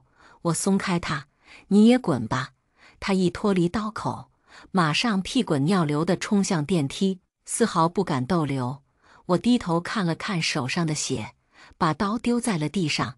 我谁都没看，进电梯，去车库，开车，一气呵成。我理智极了，我理智地想，像那次一样，来辆车把我撞死吧，不想活了。但很可惜，这一路很平安。我回到家时，阿姨看见我满手的血吓坏了。我微微一笑，没事，别怕，都是别人的血。我甚至去洗了个澡，然后躺到床上睡觉去了。我好像生病了，昏昏沉沉间做了一个梦。我做了一个梦，梦到了我和裴景年少的时候。那天我放学回家吃饭，季浩和妈妈见我回来看都不看我一眼。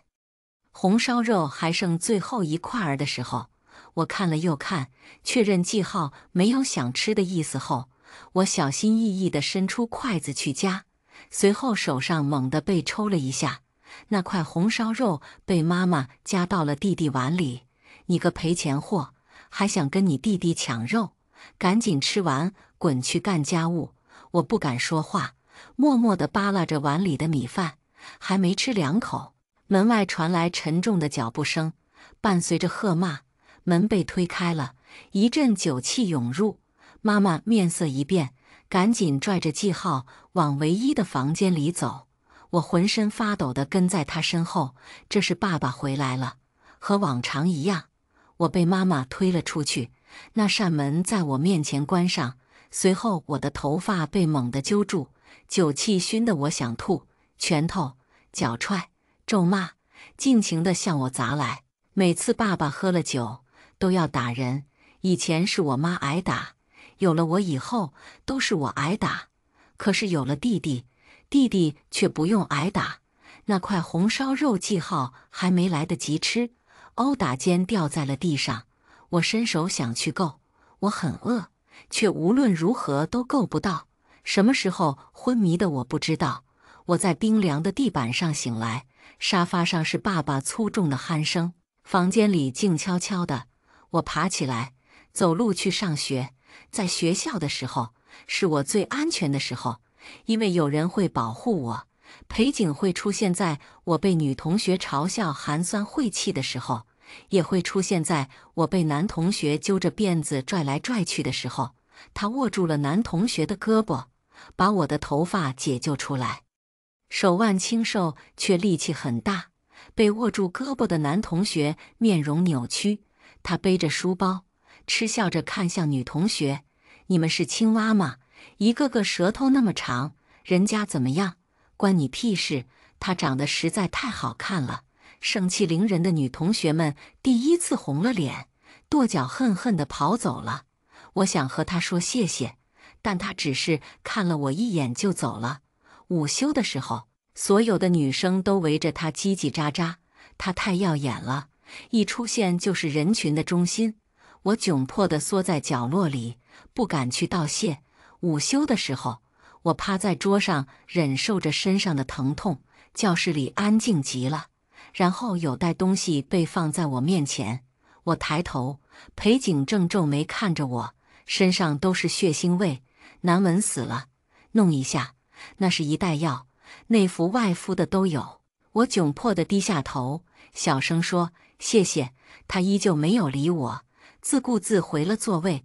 我简单把伤口处理了一下，就想把药还给裴景，而裴景只是漫不经心地翻着书包。送你了。他从书包里掏出的是一个餐盒，红烧肉的香味瞬间充斥没人的教室。我偷偷咽了口水，我实在是太饿了。可裴景并没有吃，而是啧了一声推开了。或许是我的目光太过明显，他扭头看了过来。我下意识地躲开他的视线，但仍旧能感受到他盯着我看了很久。然后脚步声响起，那盒红烧肉放在了我的桌子上。记忆中的裴景此刻在熠熠生辉。他说：“最讨厌吃红烧肉了，我妈每次非要做，你帮我吃掉。那是我一生中吃过最好吃的红烧肉。”从那天以后，裴景每天都会把他的午餐拿给我吃，虽然他一脸嫌弃，理由总是不爱吃，但我知道他别别扭扭，他遮遮掩掩，都是为了维护我那少得可怜的自尊心。我很感激他，所以在他提出要抄我作业的时候，我丝毫没有犹豫。我和裴景之间似乎保持着一种交易的关系，他帮我赶走欺负我的人，给我午饭，教我什么姿势挨打伤势更轻，也会在我又挨打后帮我揉开淤青。我的回报则是给他抄作业，在他逃课的时候帮他打掩护。这种关系什么时候变质的呢？或许是在高中即将开学的时候。很幸运，我们考上了同一所高中，虽然我是车头，他是车尾，但我依旧很开心。那时候我傻傻的以为开心是因为高中也能有人继续保护我了。那时正逢记号上初中，家里一下子开支大了起来，爸妈都想让我辍学打工，供弟弟读书，否则就不给我学费。我不肯，因为裴景告诉我，上学是我唯一能逃离这个家的出路。暑假的时候，我每天打3份工，裴景总是会出现在我打工的咖啡厅，一待就是一下午。他每次都点同一种甜点，我为了替他省钱，就学着做甜点给他吃，用掉每天的员工份额。他总是很夸张地夸我，其实我知道我做的没有那么好吃。快开学前，我终于攒够了第1个学期的学费和生活费。但就在我准备去交学费的时候，藏在床底下鞋盒子里的钱不翼而飞了。我愣住的时候，家里的门被打开了，妈和季浩回来了。当我看见季浩脚上价值不菲的运动鞋，一身的新衣服，还有我妈李莲有些不自然的表情时，我明白了。那一刻，积攒了10几年的怨气和不甘一瞬间爆发。我尖叫着扑向他们，把我的学费还给我。推搡间，屋子里醉酒的爸爸跌跌撞撞地出来了，他拽住我的头发，狠狠扇了我一巴掌。吵什么吵？睡觉都不让老子安生！你个赔钱货上什么学？赶紧出去打工，给你老子我赚钱买酒喝，不然我打死你！我的脑子嗡嗡的，眼看着李莲再次带着记号躲进房间，10年如一日的殴打落在我身上。终于，他打累了，放过了我。我像一条死狗一样躺在地上。不知道过了多久，铃声响起。我想起来，今天是我和裴景约好一起去交学费的日子。过了很久，我才爬了起来，铃声已经停了。我打开门，外面不知道什么时候下起了雨。我视若无睹地走进雨中。我得去找裴景，告诉他，我不能和他一起上学了。这里距离我们的学校很远，我连坐公交车的钱都没有，只能浑浑噩噩地走在雨中。我不知道裴景会不会一直在那里等我，但不去找他，我也不知道我还能去哪儿。雨越下越大了，我眼睛都快睁不开。暴露在外面的伤口被雨水折得生疼。一辆公交车和我擦肩而过，我没有在意，继续往前走。身后传来一阵急促的脚步声，随后肩膀被猛然握住，扭转了过去。裴景打着一把伞出现在我的视线里，他神情焦急：“你怎么了？我一直等不到你，电话也没人接。”所以我愣愣地看着他，一瞬间，巨大的委屈上涌，把我淹没。我猛地抱住他，声嘶力竭地哭了起来。裴景的身体瞬间僵硬起来，半晌，背上传来一阵暖意，他在笨拙地拍我的背。发生什么事儿了？声音是从来没有过的柔软。我哭得头脑昏沉，只会翻来覆去地说几个字：钱没了，钱没了。裴景敏锐地明白了什么，没再说话，只是拍我背的手从没有停过。我们相拥立在路边，外面狂风暴雨，伞内却是风平浪静。裴景的身上真暖啊！不知道我哭了多久，什么时候失去意识的？再醒来的时候，天已经黑透了。我依靠在一个温暖的地方。你醒了。我惊醒抬头，才发现我和裴景就坐在路边的公交站牌下。他把伞撑在前面替我挡雨，我靠在他的肩膀上睡得香甜。认识2年，我从没有离他这么近过。我下意识坐起身，离他远一点。裴景揉了揉肩膀，龇牙咧嘴道：“你真能睡，肩膀都被你枕酸了。”我讷讷地说：“对不起。”裴景无所谓地摆摆手：“现在可以说了吧？”不久前发生的事情再次涌入脑海，我黯然地低下了头。我可能没法和你一起上高中了。裴景闻言皱起眉，声音是从来没有过的低沉：“到底发生什么事儿了？”我把学费被拿去给我弟买名牌鞋的事儿告诉他了。说话的时候，我一直难堪地垂着头。16岁的我已经明白了家庭的不堪，明白了何为自卑。裴景沉默了好一会儿，紧紧握着拳头。我心惊胆战地看着他，最终他松开拳头，轻笑了一声。我还以为多大点事，没事，我借给你，等你以后有钱了再还给我。我愣愣地盯着他看，我记得他家庭条件也不是特别好，我只见过他的妈妈，是一个瘦弱的女人，做着一份收入不高的工作，维持着母子俩的生计。他怎么有钱借给我上学呢？似乎看出了我的疑惑，他潇洒地笑了笑：“你就别管了，总之我肯定让你有学上。”这一晚，他没让我回去，而是把我带回了他家。他妈妈看见我惊讶了一瞬，但是并没有多问。他做了很香的红烧肉给我吃。晚上我和他一起睡，他的身上香香软软的，我很快睡过去了。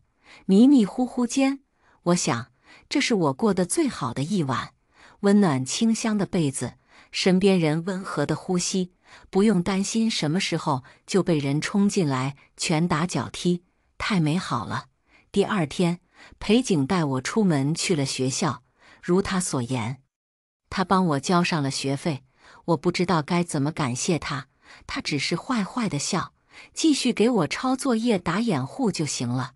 后来我才知道，他原本家里挺有钱的，但他父亲出轨了，还生了个比他小不到1岁的弟弟。他硬是让他妈跟他爸离婚，自己也跟着妈妈走了。从那以后，他再也没有要过他爸1分钱，因为他第一次向他爸开口要钱了。这几天就是交学费的时间了，他一时半会弄不到钱，也不想他妈跟着操心，所以我不知道该怎么感谢裴景，只能在所有小事上回报他，帮他值日，帮他带饭，甚至去他宿舍帮他洗衣服。高中3年，所有人都觉得我们之间有关系，只有我知道，我们之间什么都没有。或许有什么，但我们都没捅破那层窗户纸。高3那年，我拦住要逃晚自习去网吧的裴景，别去了，留下来我给你补习，我们考同一所大学，好不好？我想和他永远步调一致。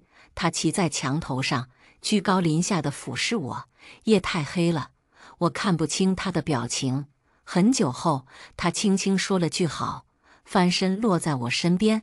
我松了口气。他笑眯眯地走在前面。要是我做到了，你得答应我一件事。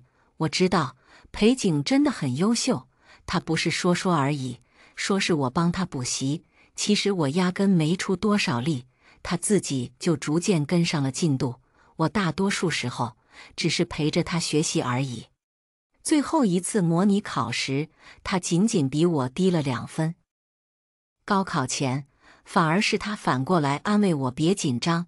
成绩出来后，不出所料，我们一起考上了同一所大学。从那天起，我一直在期待他的那个要求。我以为他会提我们在一起这件事，但是整个暑假，我们一起打工，一起出去玩，他从来没提过这件事。我渐渐失望。我想，可能是我误会了。去大学报到那天，他没和我一起走。我到的时候给他打电话，问他在哪儿。电话那头是他带着笑意的声音。际遇，回头，我扭头看向身后，他斜倚在柱子边，行李箱随意放在脚边。我们对视了很久。他说：“我现在要提出那个要求了哦。”我点了点头，面上不动声色，实际上已经紧张到不行了。裴景微微一笑，朝我张开双臂：“我要你从今天开始新生，欢迎来到大学校园，季同学。”我愣愣地看了他很久，他没有一丝不耐烦地站在原地等我。我如梦初醒，丢下行李箱狂奔向他，用力撞进他怀里。那一刻，我像一个溺水的人终于上了岸。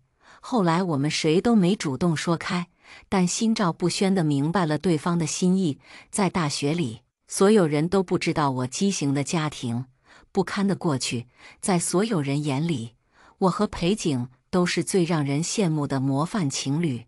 大学毕业那天，裴景在出租屋里摆满了红玫瑰，他郑重地下跪，拿出了一枚钻戒。钻石不大，但却是他当时所能负担的最好的东西。我哭着伸出手，他把戒指戴进了我的中指。际遇，我裴景发誓会一辈子保护你，对你好。很久才挣扎着醒过来。阿姨推门进来：“小玉啊，你终于醒了，你都病了10几天了，到底发生什么事儿了？”我给裴先生打电话，他也不接。我扭头看他，这么轻微的动作就耗尽了我所有的力气。我才明白自己现在的状态有多差。我轻轻笑了声：“没关系，别打扰他。”吃了一碗粥后，我恢复了些精神。我和裴景既然要离婚，那自然要分割财产。我陪他白手起家，他所有的一切都是婚内财产，要和我对半分。但我不满足于此，我找了最擅长离婚分割财产的律师，裴景婚内出轨，证据确凿，我要他净身出户，并且起诉要回他曾送给小三的所有财产。律师有些为难，您的丈夫不是普通人，他如果要跟您争财产的话，败诉的可能性很大。我的建议是您按婚内财产一人一半来分割。我想了想，他说的对，裴景已经厌倦了我，那更不可能会把财产分给我。可我也不想把一起经营的财产留给可能上位的小三，就先按他净身出户拟定离婚协议吧。如果他要跟我打官司，你尽力而为就好。这件事就这样和律师达成了共识。很快，一份离婚协议书就放在了我的桌面上，我随意翻了翻，就签了字，放在桌子上等着裴景回来签。现在我也是个身价上亿的有钱人了，我有这么多钱，我要干嘛呢？李莲他们想从我身上吸血，我偏不如他们所愿。我把流动资金全部捐给了孤儿院，剩下的资产我立了份遗嘱，如果以后我过世，钱都捐给贫困山区，这样就好了。就算我死了，他们也别妄想拿到一分钱。季浩欠了那么多债，说不定会被砍手砍脚，被弄去挖肾也说不定。老两口一辈子坏事做尽，后半辈子就给这么个没用的废物还债，想想就觉得身心舒畅。送走律师后，我给裴景打了个电话，预料之中，没打通。也是，他现在应该压根不想看见我才对。于是我给他发了个邮件：裴景，回来签离婚协议。做完这一切，我靠在沙发上，喝着阿姨给我煮的粥。接下来该干嘛呢？想到这件事，我还真有些迷茫。小时候，我的目标就是少挨打，好好学习，以后离开那个家。长大后，我的目标就是和裴景在一起一辈子。现在这两个目标都没有完成，我永远没有摆脱那个家庭。因为他们，我也失去了裴景，现在孑然一身，竟一时之间不知道做什么才好。我想了下，再次创业，去找自己存在的价值。可我惊觉自己已经没有当初刚毕业时的精气神了。想起那些，心里涌上来的全是倦怠，仿佛一个迟暮的老人。我才33岁，人生就好像已经历经千帆。门铃恰好在这时响起，阿姨从厨房走出去：“谁呀？”物业。门被打开了，一股酒气涌了进来。我扭头看去，正看见阿姨被门撞倒在地，而一个戴帽子的男人直接朝我走来。他明显喝多了，一见我就目露凶光，嘴里骂骂咧咧的就来扯住了我的头发。是季志国。我来不及慌乱，下一秒，我的头被用力地磕在了冰冷的桌面上。你个小畜生，你现在翅膀硬了是不是？没有老子，你现在还不知道在哪儿呢？敢跟你老子我甩脸色，老子弄不死你，赶紧给我打钱，要不然我每天来打你。我是你爹，你永远别想摆脱我。一下，一下，又一下。我没有尖叫，没有哭泣，我只是看着上方的季志国，那脸庞上布满皱纹，很多年没见，不算熟悉，但是被酒精熏红的脸和施暴时扭曲兴奋的表情，却和我记忆中的脸合二为一。那一刻，我又变成了那个无法反抗的小女孩，她在无助地哭泣着。我想，这次没人会在我受伤后给我买药，给我揉伤口了。你干什么？你放开小玉！阿姨的声音传入耳中。我回过神来，她正拼命拉扯着季志国的胳膊，想把他的手从我头发上、脖子上拉开，但是他年纪大了，力气小，被季志国猛地一挥手，整个人往后倒去，撞在桌边昏迷过去了。我看见他头上流出了嫣红的鲜血，我恍然想起，我已经不是那个无助的小女孩了。我有反抗的能力，没人能再肆意的伤害我。猛烈的撞击把桌子上的果盘撞到了地上，一道冰凉的触感传入脑海。我没有想太多，握住它，用力刺出去，一道难以用语言形容的声音响起，钳制我头的那股力道松了，身上的人倒在了旁边的地上，笼罩在我头顶上的阴影终于散了。我却觉得不够，我扑上去，举起手，一下又一下，不知道过了多少下，我被一声尖叫声惊醒。我抬头看向声源，视线里有些泛红。我看到是对门的邻居，房门没关，他正惊恐地看着这一切。我低下头，只能看见漫无边际的鲜红，而我手中握着一抹白。我朝他笑了笑，吓到你了，对不起。随后意识陷入了无边的昏暗。再次醒来的时候，我又回到了医院的病房里。要不是病房里穿警服的警察，我简直要以为之前发生的都是一场梦了。但我没想到会看见裴景的身影，他厌恶我到极点，怎么还会愿意来见我？随即我了然地笑了笑。我这回捅了这么大的篓子，又和裴景还没真正离婚，他出现在这儿也正常。此刻还没人发现我已经醒了。我转了转视线，把桌子上的杯子推了下去，玻璃碎裂的声音成功吸引了所有人的视线。警察和裴景立刻朝我这边走来，但我却有些怔愣。为什么我会选择用摔杯子来表达我已经醒来这件事呢？我明明可以说话的。我来不及想太多，裴景已经走过来了，他一把握住了我的肩膀。季玉，你终于醒了。他脸上的表情此刻很复杂，我凝视了好一会儿，里面有陌生、尴尬、关切和一丝心疼，这些神色我很久没有在裴景脸上看见过了。记忆中，后来的他对我只会有不耐烦和厌恶。我想和他说什么话，可警察围拢了上来。季女士，我们是某某支队刑警，您涉嫌故意杀人罪，请配合我们作笔。他们话还没说完，就被裴景打断了。我已经和你们说过了，他现在是病人，无自主意识，这件事你们找我就行，我是他的监护人。裴景的脸上满是不悦，可警察也并没让步，最终是医生进来，叫走了他们。我躺在床上，看着外面的阳光。季志国死了，不知为什么，我怎么也想不起那天的细节，只记得眼前铺天盖地的红和刺眼的白。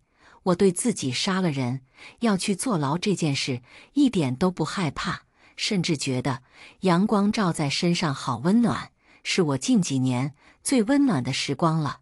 过了没多久，裴景推开门走进来，坐在床边，他沉默着，我就扭头看着他。许多年过去了，我已经老了，可裴景还和年轻时没什么分别，甚至更多了些成熟的气质，更显优越。我突然就不怨他了，怨他什么呢？其实和他在一起，我一直是自卑的。他爱我时，那自卑藏在骨血里，轻易不出来见人，是他的爱支撑我过了这么多年。后来他不爱我了，那些暗淡的心思以惊人的速度反扑，淹没了我。我和他互相折磨了好多年，年少爱意终究被磨没了。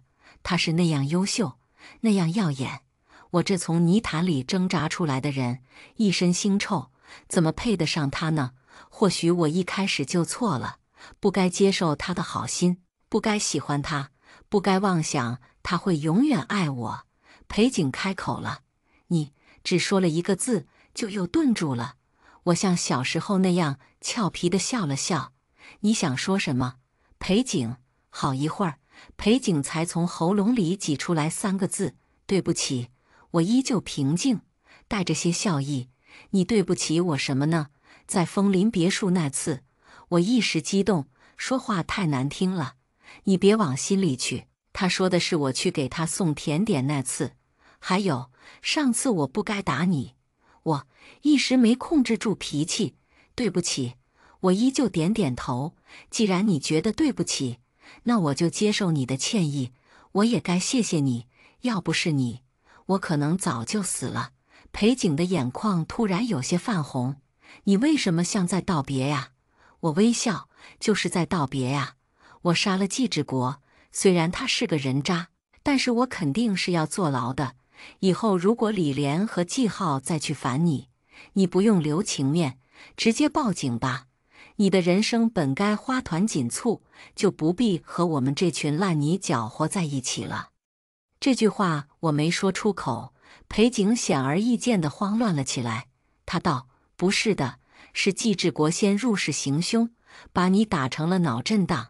阿姨可以给你作证，你只能算防卫过当过失杀人，再加上我什么？你被确诊了精神病，所以你不用去坐牢。季玉，如果你愿意的话，以后我会和以前一样，好好照顾你的。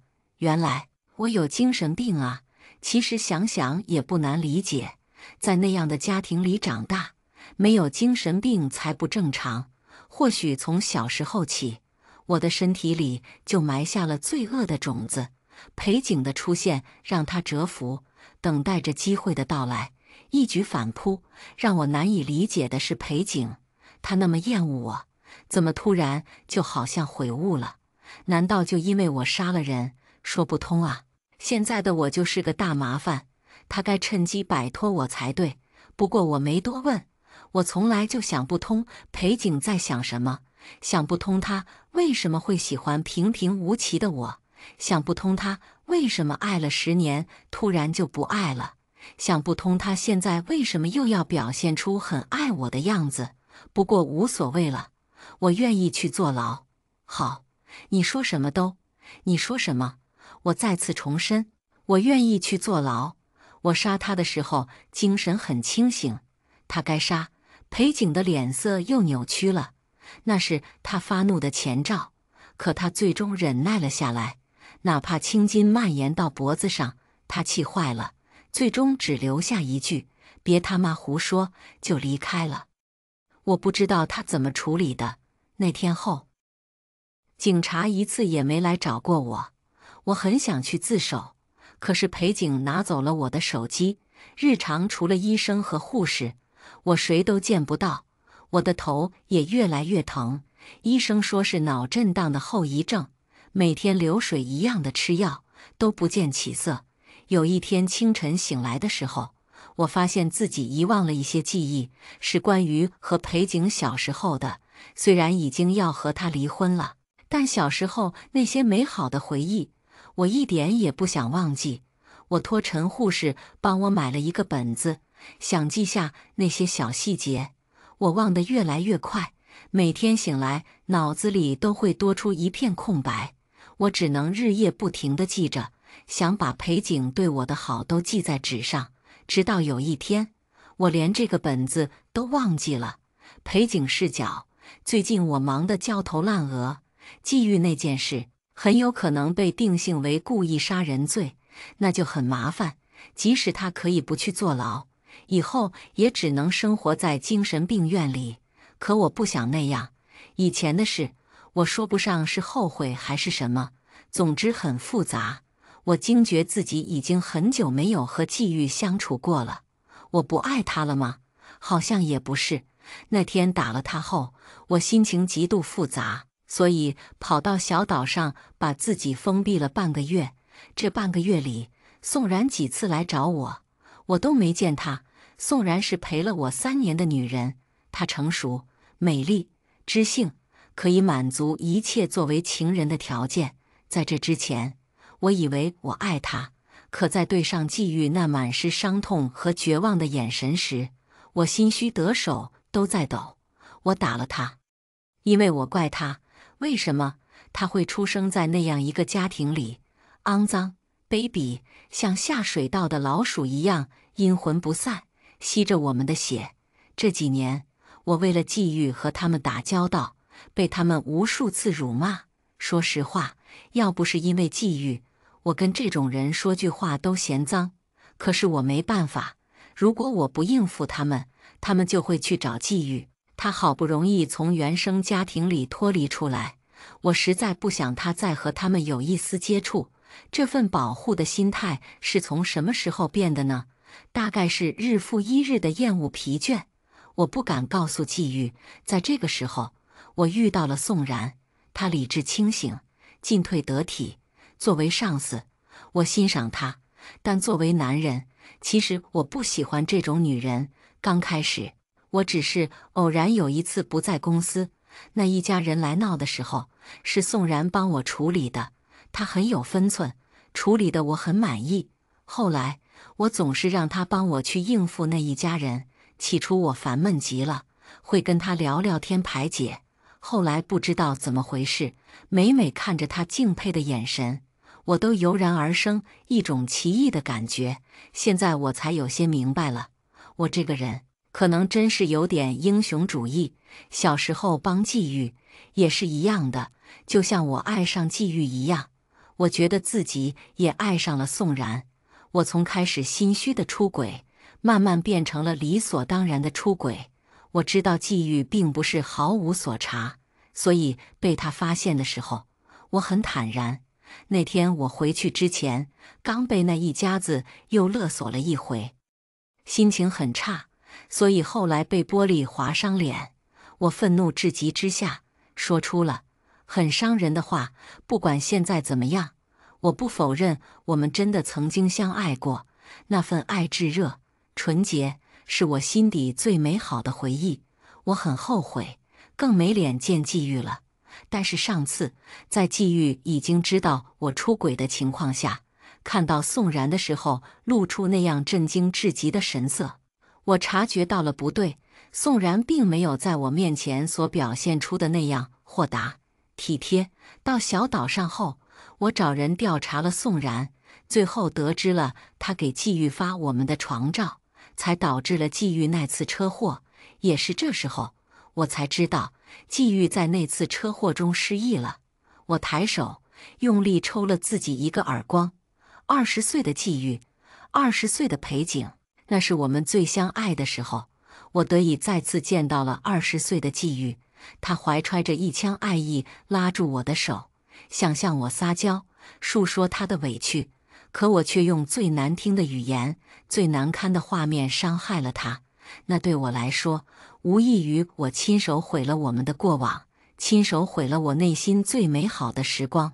我很后悔，无法用语言描述的后悔。我打发走了宋然，并且辞退了他。我不想再看见他了，他的存在会时时刻刻提醒着我曾经做的那些荒唐事。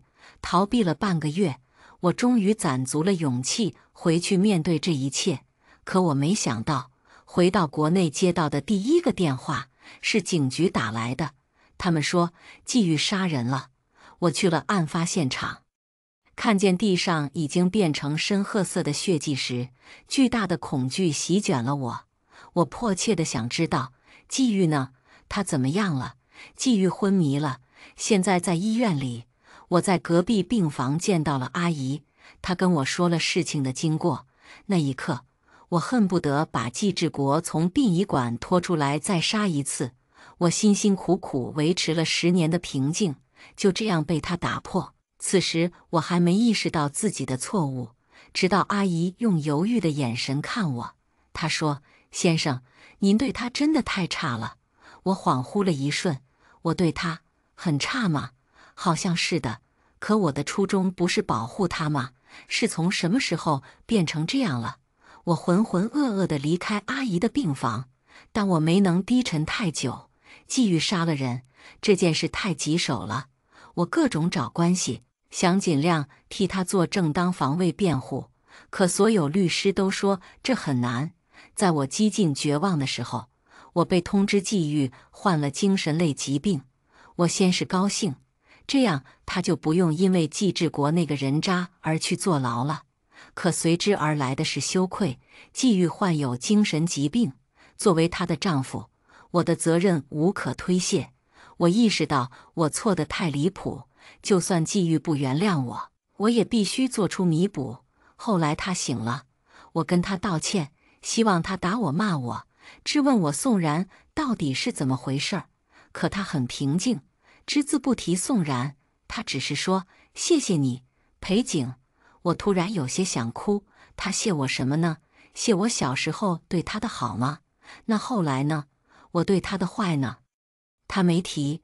那一刻，我隐约明白，我已经失去他了。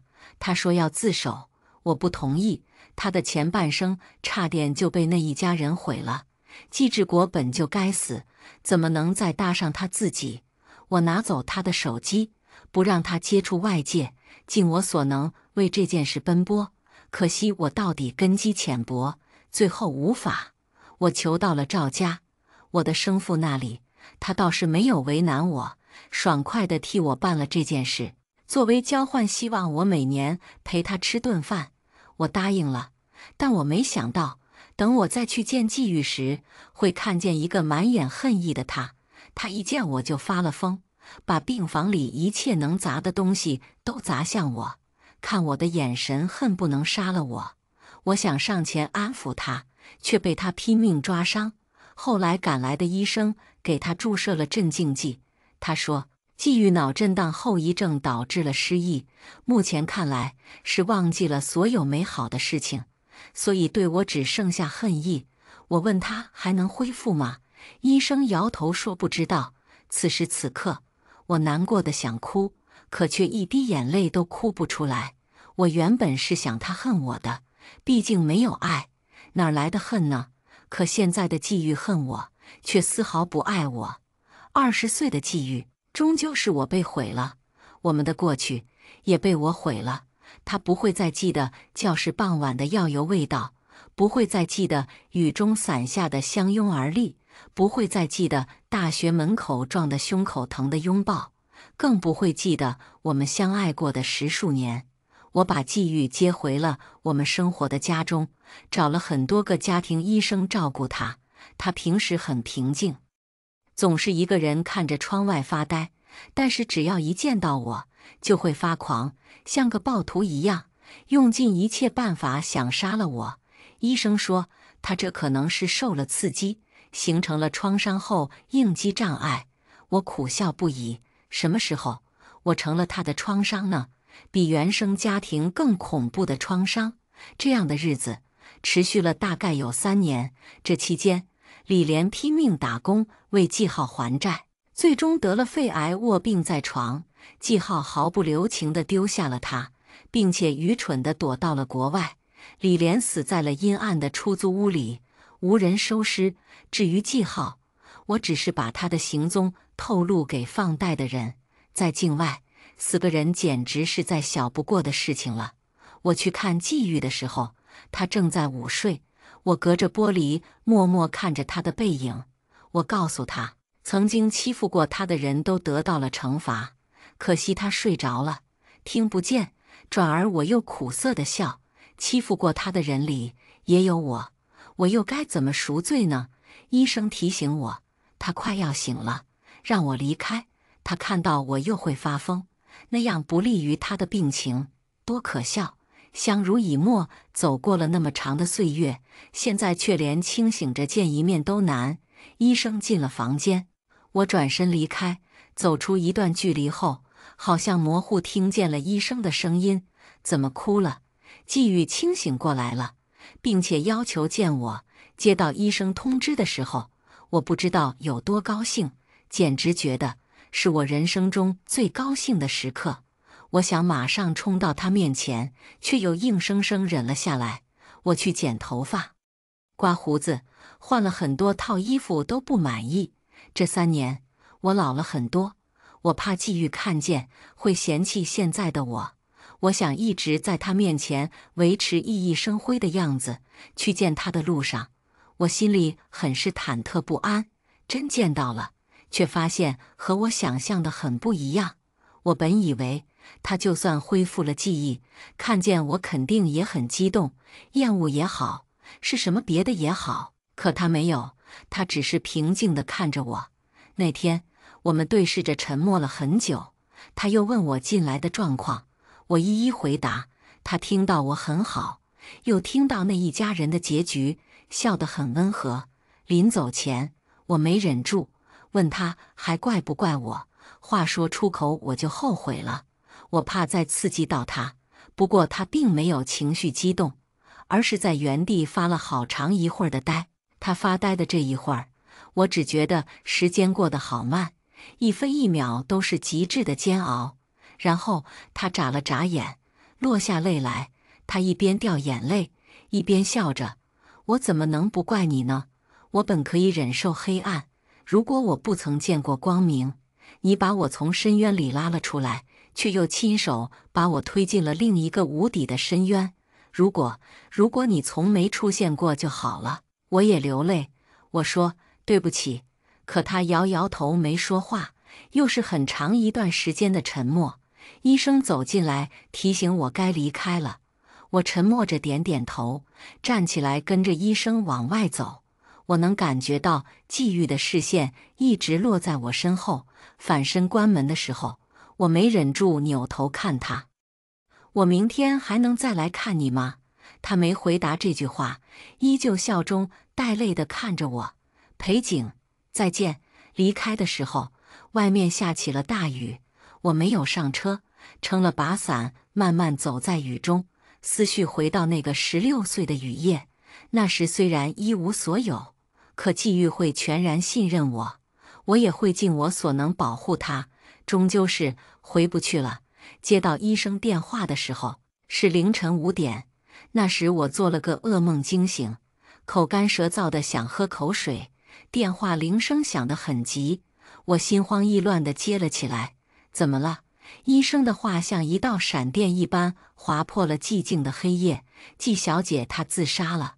我愣住了，简直不敢相信自己的耳朵。等我赶到的时候，所有医生都站在门口等我。我怒极地拽住其中一个的衣领，我他妈1年给你们1人100万，让你们照顾好他，你们就是这么给我照顾的吗？医生的眼里全是惊慌和愧疚。对不起，裴先生。我闭了闭眼，竭力平复怒气，往季玉所在的房间走去。医生们跟在我身后，我问他们季玉是怎么回事。其中一个医生回答：这些年季小姐入睡一直困难，她在长期服用安眠药，但一直都没出现过问题。今天我们才发现，她从前段时间开始，把每天的安眠药偷偷留下了，在昨天晚上装睡后全吃了100多颗。凌晨5点，最早班的医生起来检查季小姐的身体情况，发现的时候已经没有生命体征了。说话的功夫，我们已经走到了她房间门口。我颤抖着手推开门，季玉的身影就这样映入眼帘。她穿着白色的睡裙，安静地躺在床上，苍白的面容上没有一丝痛苦，恍惚间像只是睡着了一般。我腿猛地一软，要不是手搭在门把手上，就要栽倒在地。身后的医生扶住我，嗓音惊慌：“裴先生，您怎么了？”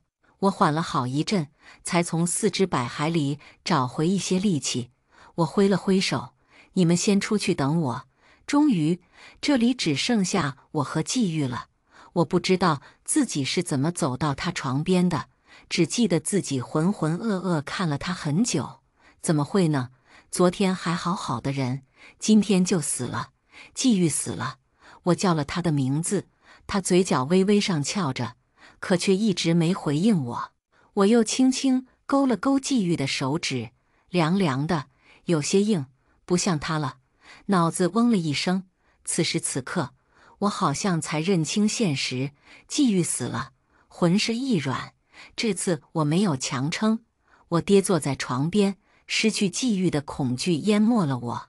我拉住季玉的手，语无伦次地道歉，求他睁眼看看我。可无论我怎么叫他，他都再没回应过我。他的手越来越冰凉、冷硬，我的体温无法暖热他丝毫。我像一个溺水的人，终于崩溃了。100片安眠药，他用3个月的时间计划了离开。他在离开前和我道别，我却毫无所觉。我像个孩子一样趴在他床边嚎啕大哭，哭到声嘶力竭。自从记事起，我就很少哭。当年得知我爸出轨的时候，我只是打了他一拳，就带着我妈离开。第一次真正意义上的哭泣，是我妈去世的时候；第二次就是现在，季玉身上淡淡的香味涌入鼻腔，那是他房间里常年点着的助眠香薰的味道。或许是哭太久了，我头昏脑胀，闻着这股味道迷迷糊糊睡了过去。再醒来的时候，天已经大亮了，朝阳照射在季玉脸上，那样温暖。我明白，我该送他离开了。我站起身，迈着发麻的腿走出房间，医生都在客厅里等我，看我的眼神忐忑不安。我没有追责，遣散了他们。